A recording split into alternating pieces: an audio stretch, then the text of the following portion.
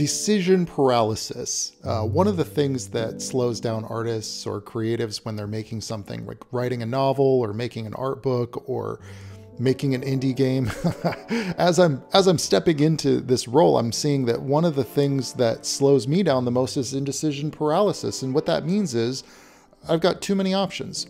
I could do too many things, and ultimately sometimes it's hard to make a decision, and I want to figure out something else before I can make a decision on that thing. And so one of the ways that I'm combating this is with a technique that essentially sounds insane, but it totally works. And that is to expect impossible goals from yourself on a daily basis. And my hope is that this could help you if you're painting or you've got a lot of work on your plate and you're maybe struggling with your perfectionist. This can really help you to get over those hurdles. So a good example of this is, for instance, I have to block out an entire dungeon in one day. And that means make as many design decisions as I can without second guessing myself, going in and adding rooms that I might end up cutting later. I might end up moving them around. It doesn't matter. The point is to just build the sketch. And this is equivalent, I would say, in writing, when you're writing a novel. Not every writer does this, mind you, but I found that the best way to write a novel is to do a first draft off the seat of your pants. Just make stuff up. You don't have to answer any questions. You don't have to create any solutions. All you have to do is just whatever comes to mind first. In fact, trying to stop thinking and just doing to get that first draft done allows you to take a look at the whole thing from a distance and evaluate what's working and what isn't. And sometimes you find that the whole thing doesn't work. And maybe you have to throw out literally half of it. But you know what? You figured out what doesn't work. You figured out some things that don't. So the next day, when you're sitting down to do that painting and you're sketching the whole thing out, you're planning, here's where the castle is in the background, and here's where the character is running in the foreground, whatever it is. When you're doing that really quick layout, you're just forcing yourself to make decisions quickly. You're not inhibited by the white bull. You're not scared of jumping in there and maybe you need to change the angle of a character's face. If you're doing this on paper and you're sketching out your stuff, just make sure you do it really lightly. Don't press really hard. Don't commit to anything. A lot of times people get so obsessed with making it impressive right out of the gate that they focus on details way too soon. And so like the comparison with art would be if you're doing a painting and you don't sketch anything out, you just immediately start on a character's face. And then you've got all this blank space up in the top right corner or something, and you don't really know what to do with the character's arm. And let me know in the comments if you've been here before, because I'm pretty sure you have. I've been there many a times where I just jump in and I start doing like all these details on one little part. And then I realize, oh man, I still haven't figured out what the heck I'm going to do with that other piece, that other part of the painting that makes it all come together. And if you do this approach where you ask impossible things of yourself, if you wake up in the morning and you're like, I am going to sketch out this whole scene, screw it. This whole, like, I'm going to sketch out this whole comic in like this weekend, if that's your thing. Or if you're doing if you're doing like a painting, you're just like, I am going to finish this whole painting today, like first pass. You know, it's not true. You know, in the back of your mind, you're going to come back and revisit it. You know, you're going to have some mistakes, but by forcing yourself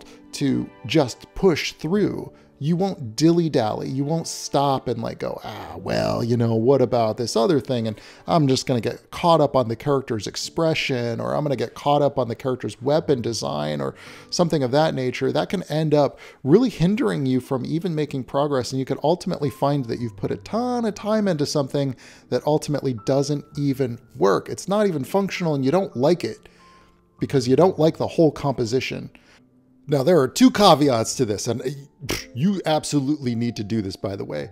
If you're going to do this process to challenge yourself, to break through that inhibition, to break through that indecision, if you're going to do this, number one, you cannot promise that impossible deadline to a client. You always go the other way when you're promising to a client. with the deadline that you promised to a client, you always want a little extra padding so that you can come in early with something that's more impressive than what they asked for. Okay, so if it's something where you are taking on a job for a client, you say, all right, I'll get that to you by Tuesday. But in your mind, you're like, I'm going to have that done before the end of the weekend. And it's already Saturday. Because you never want to come to your client with excuses as to why you didn't do something impossible that you promised, okay? The second thing is the psychology of what happens when you fail at this, okay? Because this is also a big, big part of it, and I've talked a lot about this in many of my videos. We are all going to fail to live up to our own expectations.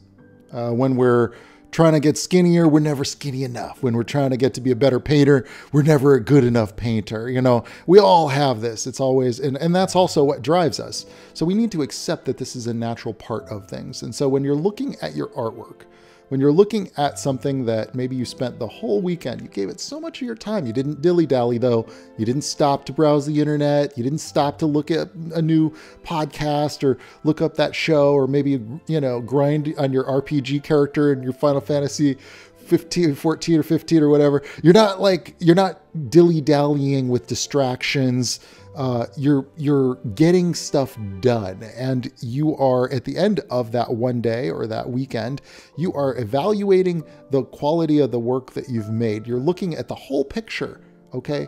And instead of thinking, oh man, of course I came up, you know, less than high quality, of course. Well, now you've got extra time. And so you need to adjust your perspective. Perspective is everything, by the way. Perspective, I'm not talking about the line perspective on your horizon line. I'm literally talking about how you perceive it is everything. And how you perceive this scenario and this situation is that, hey, I'm way ahead of where I would have been if I had dilly-dallied and just tried to do this in this meticulous, slow way where I'm second guessing myself on every arm and every angle of everything. If you want to just see how something looks, do thumbnails first. Jam out several thumbnails. I have literally sketched out 10 pages of a comic in 2 days, just from thumbnails, creating storyboards using thumbnails, just so that I could evaluate the whole sequence and go, okay, well, maybe I need another more frame here, a couple more frames there.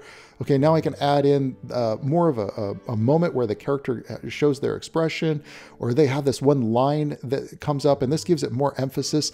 Really evaluating from taking a look at what's there. It's so much easier, and this is the psychology of it, by the way, and this is what it all boils down to. It's so much easier to critique something than it is to conceive something, right? We all know this is true, and you know this is true because you got 1,000 armchair quarterbacks that are telling you all the ways that you did your thing wrong if you post it online, right? All the critics, they come out in droves because it's so much easier to critique than it is to conceive. And so your job is to throw something out as quickly as you can. Get something out there as quickly as you can, and then use your discerning eye to critique yourself as if you were an outside observer. Don't take all the emotion of the pain of what you put into it, you know, and instead take a look back from the outside looking in and go, all right, how can I make this better? Separating yourself from the work almost entirely. How can I make this better? What would make this a better painting? What would make this a better sequence? Whatever it is that you're working on, what would make this a better game? Whatever it is that you're working on, all this applies. By having a first draft of your whole body of work here, you can then evaluate where you want to add some parts that maybe lead up to something in another part of your story. Or you could create more mystery, or you could drop hints to the reader, for example. This is your first draft. Get your first draft done in an impossible time, and you'll be able to evaluate how to make the whole thing better. Then you can start to spend more time going in meticulously. You can still set impossible goals for yourself, but they should be a little bit closer to more reasonable. You're honing in on a more reasonable goal for yourself. And the goal here is also to strive for excellence. And I've talked a lot about this in recent videos as well. Be proud of the work that you're doing and take as long as you need to make it great, unless you have a client deadline. That's the caveat there. So this has certainly been working really well for me. You know, we're making incredible strides with the game. Hopefully I can give you some updates on that soon. But I'd like to hear your thoughts if you have any other suggestions on how you can structure you know, facing the white bull or just facing indecision and just making decisions to get them done. I'd love to hear your thoughts and suggestions as well. If you'd like to learn more about my painting process and you'd like to discover what real concept artists do, that's a job that I did for 20 years on some of the world's biggest video games. And I have workshops that I've created over on my Gumroad channel, and that'll allow you to go step by step through everything that you would need to know about the actual process of creating environments and characters for video games. It is my ongoing goal here on my YouTube channel to help you achieve your art dreams and get that art career that you've always been dreaming of. So please do subscribe and sound off in the comments below. Let me know you're here, and I will see you guys in the next video. All right, ciao.